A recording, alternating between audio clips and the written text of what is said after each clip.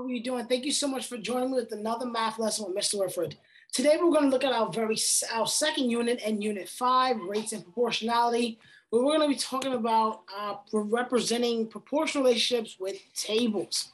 All right. Now, just as a recap, we talked about a little bit of the unit rate last lesson, talked about how to calculate the unit rate. I didn't introduce the formula for it. I just talked to you about recognizing when they tell you this per that, you're looking to find one of something, right? Look to see what the second word is. Per hour means 1 hour. Per second means 1 second. Per cupcake means 1 cupcake. And that's going to help you really understand, okay, what are they asking me to find of, and what do I need to divide? What goes on top? What goes on the bottom when I'm dividing to find that unit rate? Today, we're going to dive into a little bit more of an understanding as to what a proportional relationship really is. I know, Mr. Wilfred, you said a fraction set equal to another fraction. That's proportional. That's a ratio, right? If 1/2 is equal to 2/4, that's proportional relationships, a ratio equal to a ratio. But why? Why is that the case? Because there's something called a constant of proportionality, and that's what helps something become proportional, or even to determine if something is proportional. All right, so let's take a second to look at lesson number 2 of our Unit 5 unit. And as always, take a moment to pause your lesson and work on the bell work. Now, this bell work happens to have you complete the exit slip for lesson 5.1. So that's the reason why we didn't actually take it last lesson. Instead, you're going to do it this lesson. Let's do it. Pause the video if you need to. All right. Awesome. Now, I do want to make sure I actually go over with you, because that's the only way that you'll be able to understand if you did it right or if you did it wrong. So give me 1 second. Let me just pull it up here.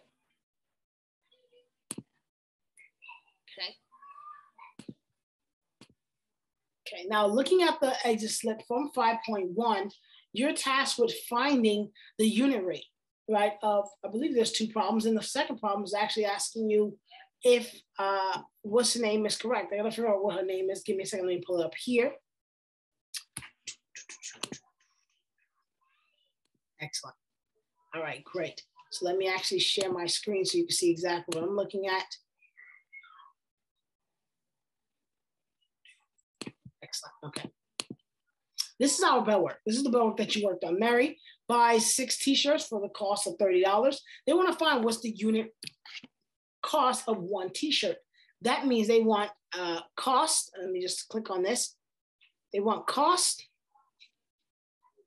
over 1 t-shirt. That's what they want us to find. What is the cost for 1 t-shirt?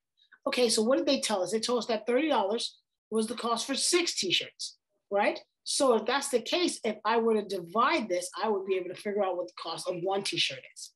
30 divided by 6 gives me $5. And this should have been dollars. Sorry, I apologize. It's a dollar symbol, right? I'm not sure why it's rotating. Didn't rotate it myself. But I'll just move it out the way a little bit here before I end up rotating it back myself. Let's see. Let's see if I can rotate it back. Give me 1 second.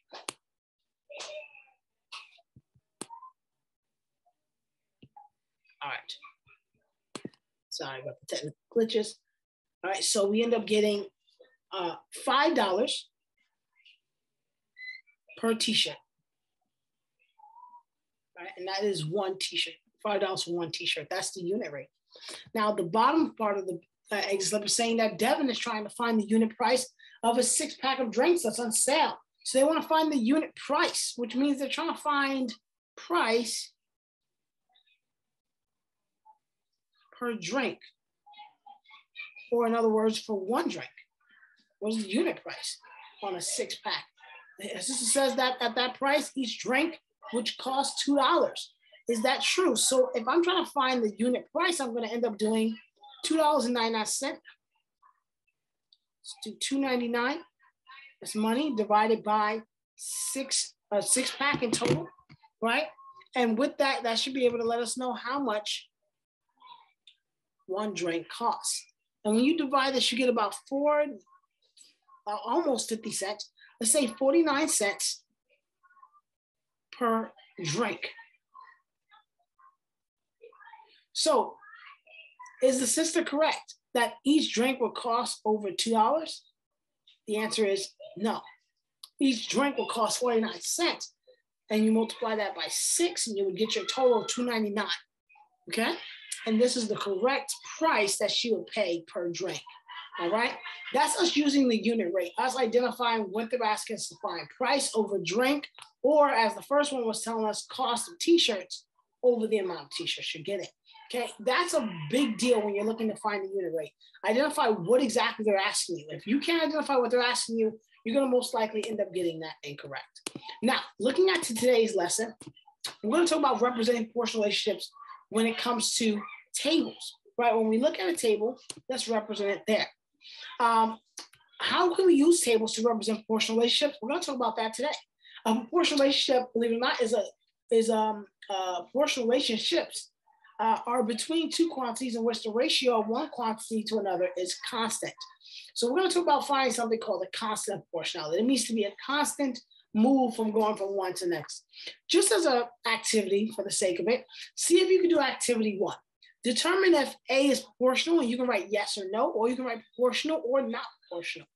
Is B proportional? You can write yes or no, and determine if it is, right? Just from what you currently know. If you looked at the tables, what would you think? Okay. Now, if you looked at A and you said A, yes, this is proportional. Not sure why it's doing that. Okay.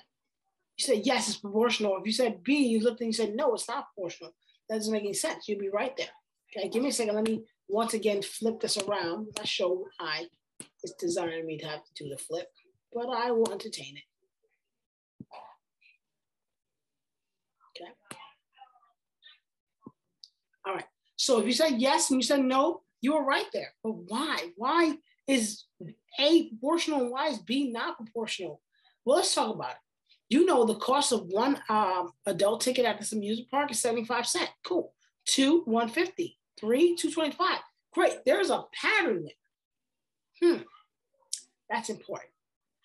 When I look at B, why would I say it's not proportional? Well, 10 apples cost $2.50. 20 apples cost me $4. 30 apples cost me $6. Shouldn't 20 apples cost me $5? Shouldn't 40 apples, since there's double of 20, cost me $8? Something is going on here. Now, there is a quick way to find out if something is proportional. And the way you do that is you're going to look at the tables and you need to find something called the constant of proportionality. Now, for the sake of this lesson, as well as all the rest of the lessons that we're going to go into, from now on, when I mention constant of proportionality, ladies and gentlemen, I'm going to say that the letter K represents the constant. And you can write this down. This is important. K represents the constant. Now, how do I know if something without a doubt is constant? I'm going to do this formula here. I'm going to say, okay, well, if something is indeed constant, that means that Y divided by X is always going to be the same, no matter how many Y's I divide by X. What do you mean Y and X? Take, for example, A.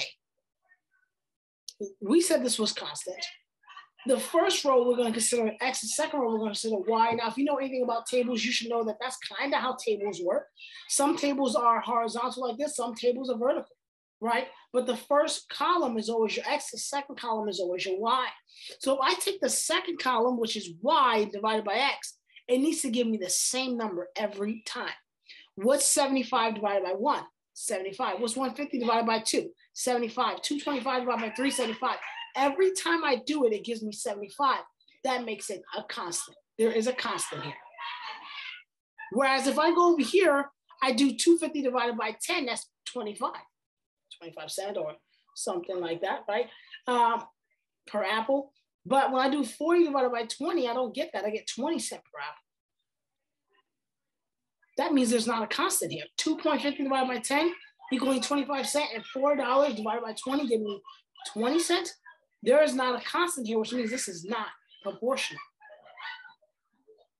Proportional tables always start at 0, 0.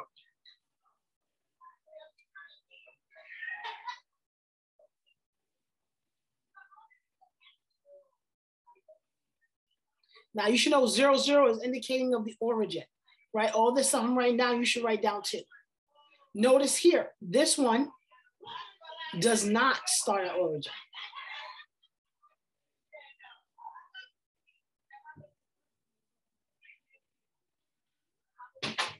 So right away, I can assume that the second table is not proportional. But there's something else that tells me if it's proportional. So one, it has to start at 0, 0. And the second observation here is it needs to have a constant. The constant is always going to be y divided by x. So once again, if I say, okay, y divided by x, is this always going to be the same? Are all these numbers the same? Is 6 divided by 2 the same as 12 divided by 4? Is that the same thing as 18 divided by 6? Does it make a proportional relationship like this? Two fractions set equal to each other? The answer is yes. How do I know? Because this is 3 is equal to 3, which is equal to 3. That is proportional. Whereas over here, you'll notice here, this doesn't make sense. Watch. 10 divided by 2 is 5. Whereas 16 divided by 4 is 4. It doesn't work. Even if it doesn't work one time, it doesn't work at all. It has to work every single time in order to be called a proportional relationship. All right. So there's two facts you need to understand about proportional relationships. One, they start at the origin. Two, when you do y divided by x, you always get the same number. Now, I am going to go further into that right now. They're doing another set of modeling. This lesson is more teaching than any other lesson because it's an important concept to get. Okay. We talked about the unit rate. And if you look at this modeling table I've got, you should be able to identify the unit rate. If you notice, the very first set of numbers here is the unit rate. How do I know? Because it's 3 miles per league. Okay, that's what this says, 3 miles per league, and that's a unit rate. Okay, if you need to write this down, write it down, write unit rate here. It's very important that you can look at a table and say, oh, I see the unit rate there. Because it tells me for every 1 league, there are 3 miles. That's a unit rate. Now, the problem with this table here, ladies and gentlemen, is missing data. There's missing values in this table, and on your table that you're going to just say, you're going to have to fill in the missing values too. How do I do that? Well, you're going to use the actual constant of proportionality. How do I do that? I'm going to look at the table and identify a pair of numbers that they give me. Do they give me the opposite of the 2? Do they give me the other number for the 6? No. Do they give me the other number for 36? Do they give me the other number for 20,000? No, they don't, but they do give you 3 and 1. You know 3 and 1 is the unit rate. So if I do 3 divided by 1, because y divided by x, this should give me the constant. The constant just so happens to be also the unit rate. So hold on, Mr. Orford. Could you say that the unit rate and the constant are the same? Yes, you can. You can. If you know the unit rate, you know what the constant is. If you know the constant, you know what the unit rate is. You know how much it's increasing by. You know how much one of something is. You got both of them. They are the same. The way you find them is y still divided by x. So I know that every time I do y divided by x, it should equal 3. Every time I do y divided by x, it should equal 3. 3 divided by 1 gives me 3. What divided by 2 is going to give you 3? What divided by 2 is going to give you 3? In this case, when you're looking to find the top number, multiply. Multiply the bottom number by the constant.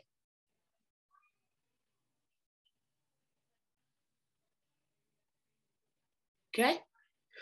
So when I do 2 times 3, that gives me 6. Now, when I'm looking, so if I kept that same exact understanding, I need to find the top. I'm going to multiply these two. 6 times 3 is going to give me 18. But when I'm looking to find the bottom number, notice that these are all, every number at the top is my y's. So this is a y, this is a y, right?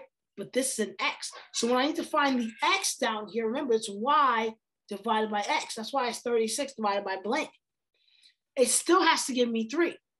In this case, I am going to divide. I'm going to divide in this case.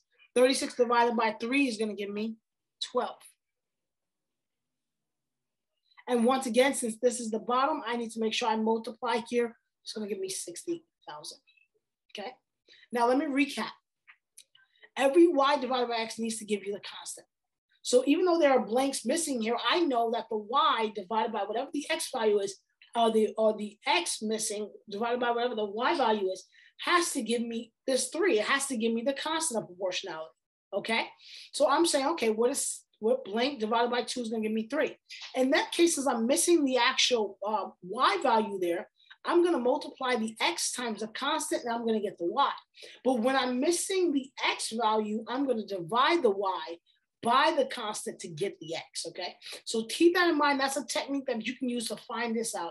What I want you to do right now is this. Take a moment to find the constant of proportionality in these actual tables. Now, they may be asking for the constant ratio, but I just want you to find the constant, okay?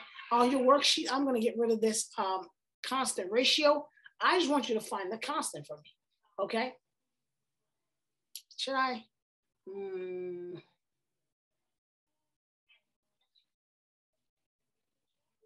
No, we can leave it as constant ratio, right? Find the constant ratio. So I'll do 6 divided by 2. That gives me 3. So the constant ratio here is 3 to 1, okay? Otherwise known as your unit rate, right? So that's one way of doing it. And you do each one of those. And now that I know that that's 1, I am then going to also go and find the missing numbers. So if that's the constant there, then I'm going to say, okay, well, I'm missing this number up here. 3 divided by something has to give me 3, okay? Remember, you're looking for the x value here, you're going to divide. If you're looking for the y value, you're going to multiply. Take a moment to work through this. Please, after you're done, work on a reflection question. And then, of course, you're going to work on the homework if you needed to as well, all right? Take a moment. This lesson is going to take a while, but I believe that you're going to do well. Any questions and all questions that you have, feel free to put them on the actual Google Classroom page, where I will gladly help you. All right. Thank you so much for joining me with another math lesson with Mr. Woodford. Enjoy your day.